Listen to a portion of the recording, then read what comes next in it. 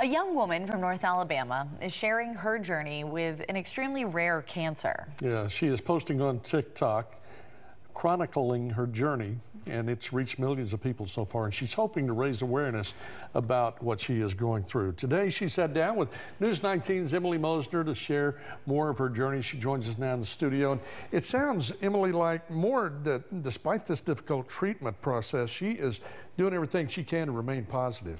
That's right, Jerry. Talking with Anna Richard, you never know what she's been through. Right now, she's battling Ewing sarcoma.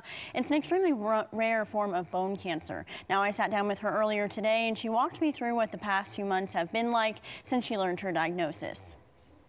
22-year-old Anna Richard first started her cancer journey in the early months of 2022. So I started having these tingly feelings in my feet and numbness in my toes. At first, the 8th grade English teacher attributed those feelings to her footwear. So I thought it was from my heels. I thought my toes were being numb from my heels, tingly, so I kept ignoring it. When spring break rolled around, she lost the ability to walk while on a family trip to the beach. After several hospital visits and finding a tumor, she learned her diagnosis. I didn't really know what to think because he came in and said, you know, you have Ewing sarcoma. Yeah. And I'm just like, but honestly, I took it better than I would have thought. Not only is Ewing sarcoma rare, but Anna's case falls under the less than 6% of cases that are formed on the spine. It's crazy because I say, thank God it fractured my spine, because if it would not have started in my spine and fractured my spine, it could have been spread throughout my whole body. Since learning about her diagnosis, Anna has remained mostly positive. So what if I have cancer?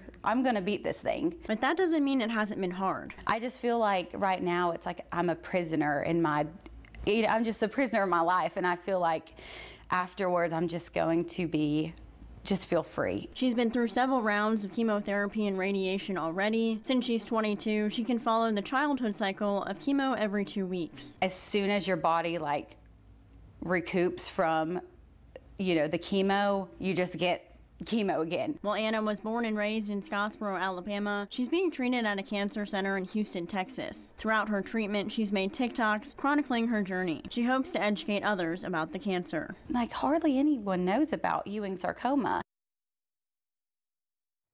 At the end of the week, Anna will return to Texas. She's scheduled to begin another round of radiation on Monday.